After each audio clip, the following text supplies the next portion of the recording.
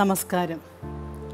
ഒരിക്കലൊരു പാവം കൃഷിക്കാരൻ റോഡരികിലൂടെ തൻ്റെ പശുവിനെയും കൊണ്ട് നടക്കുമ്പോൾ പാഞ്ഞു വന്ന ഒരു ലോറി ഇരുവരെയും ഇടിച്ചു തെറിപ്പിക്കുന്നു.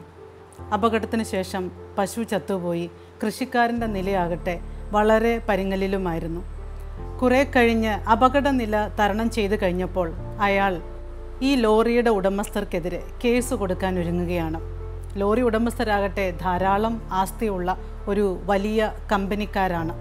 വിസ്താരവേളയിൽ വക്കീൽ കൃഷിക്കാരനോട് ചോദിക്കുന്നു, അപകടം നടന്ന ഉടനെ തന്നെ നിങ്ങളുടെ അടുത്തെത്തിയ പോലീസ് ഇൻസ്പെക്ടറോട് നിങ്ങൾ പറഞ്ഞില്ലേ എനിക്ക് സുഖമാണ്, എനിക്കൊരു കുഴപ്പവുമില്ല എന്ന്. ഇപ്പോൾ പിന്നെ ഈ 6 മാസം കഴിഞ്ഞപ്പോൾ എൻ്റെ കക്ഷിക്കെതിരെ കള്ളക്കേസുമായി വന്നിരിക്കുകയാണോ?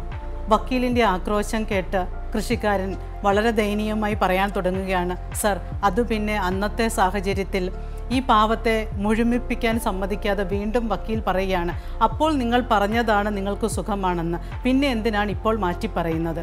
കൃഷിക്കാരൻ്റെ ദയനീയാവസ്ഥ മനസ്സിലായപ്പോൾ ന്യായാധിപൻ വക്കീലിനെ തടഞ്ഞിട്ട് പറയുകയാണ്, കൃഷിക്കാരന് പറയാനുള്ളത് പറയട്ടെ. അപ്പോൾ കൃഷിക്കാരൻ സാവധാനം പറയുന്നു, സർ, അന്ന് അപകടം നടന്നപ്പോൾ ഞാനും എൻ്റെ പശുവും റോഡിൻ്റെ ഇരുവശങ്ങളിലേക്കാണ് തെറിച്ചു വീണത്. ഞാൻ അവിടെ കൈയും കാലുമൊക്കെ ഒടിഞ്ഞു കിടക്കുമ്പോൾ ഒരു പോലീസ് ഇൻസ്പെക്ടർ എൻ്റെ അടുത്തെത്തി. അയാൾ എന്നോട് പറയുന്നു, നിങ്ങളുടെ പശു ആകെ ദയനീയമായ അവസ്ഥയിലായിരുന്നു, അതിൻ്റെ കൈയും കാലും ഒക്കെ ഒടിഞ്ഞിരുന്നു, ഇനി അതിനെക്കൊണ്ട് ഒരു പ്രയോജനവുമില്ല എന്ന് മനസ്സിലായതോടെ ഞാൻ അതിനെ വെടിവെച്ച് കൊന്നു. നിങ്ങൾക്കെങ്ങനെയുണ്ട്? സർ, ഞാൻ ആ പോലീസ് ഇൻസ്പെക്ടറുടെ മുഖത്തേക്ക് നോക്കുമ്പോൾ അയാളുടെ മുഖത്ത് വല്ലാത്തൊരു ക്രൂരതയുടെ ഭാവമായിരുന്നു. അയാളുടെ കയ്യിൽ എൻ്റെ പശുവിനെ വെടിവെച്ച അതേ തോക്കിരിക്കുന്നത് ഞാൻ കണ്ടു. ജീവനിൽ കൊതിയുള്ളത് കൊണ്ട് ഞാൻ അദ്ദേഹത്തോട് പറഞ്ഞു, സർ, എനിക്ക് സുഖമാണ്, എനിക്കൊരു കുഴപ്പവുമില്ല എന്ന്. പ്രിയമുള്ളവരെ, ഇതുപോലെ സന്ദർഭത്തിൽ നിന്ന് അടർത്തിയെടുത്ത് മറ്റുള്ളവരുടെ വാക്കുകൾ വ്യാഖ്യാനിക്കുന്നവരെ നാം ധാരാളമായി കാണാറുണ്ട്. നമ്മുടെ വാക്കുകൾ നാം പറയുന്ന സന്ദർഭത്തിൽ നിന്നും മാറ്റിയെടുത്ത് മറ്റാരെങ്കിലും തെറ്റായി വ്യാഖ്യാനിക്കുമെന്ന് നമുക്ക് തോന്നിയാൽ നിശബ്ദരായി ഇരിക്കാനുള്ള അവകാശം നമുക്കുണ്ടല്ലോ. നമ്മുടെ നിശബ്ദതയെ അടർത്തിയെടുത്ത് ആരും തെറ്റായി വ്യാഖ്യാനിക്കില്ലല്ലോ. ഒരിക്കൽ ഗാരി ഗോൾഡ്വാട്ടർ എന്ന അമേരിക്കൻ രാഷ്ട്രീയക്കാരൻ പറഞ്ഞത് ഇപ്രകാരമാണ്.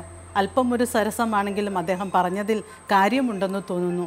അദ്ദേഹത്തിൻ്റെ വാക്കുകൾ ഇങ്ങനെ: ഞാൻ പറയുന്നതൊക്കെ പത്രക്കാർ തെറ്റായി വ്യാഖ്യാനിക്കുന്നതിൽ എനിക്ക് അല്പം പോലും പരാതിയില്ല. പക്ഷേ സുവിശേഷ ഗ്രന്ഥകർത്താക്കൾ, അതായത് മത്തായി, മർക്കോസ്, ലൂക്ക, യോഹന്നാൻ പോലെയുള്ളവരൊക്കെ നിങ്ങളെപ്പോലെയുള്ള ലേഖകരായിരുന്നെങ്കിൽ ക്രിസ്തു മതത്തിൻ്റെ സ്ഥിതി എന്താകുമായിരുന്നു എന്ന് ഞാൻ ഇടയ്ക്കൊക്കെ ഒന്ന് ആലോചിക്കാറുണ്ട് എന്ന്.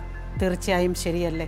അതുകൊണ്ട് നമുക്ക് മറ്റുള്ളവർ പറയുന്നതിനെ സന്ദർഭത്തിൽ നിന്ന് അടർത്തി മാറ്റി പറയാതിരിക്കാനും വ്യാഖ്യാനം കൊടുക്കാതിരിക്കാനും ശ്രമിക്കാം. അതുപോലെ തന്നെ നാം മറ്റുള്ളവരുടെ ഇരകളാകാതിരിക്കാനും നമുക്ക് വേണ്ടത്ര ശ്രദ്ധിക്കാം.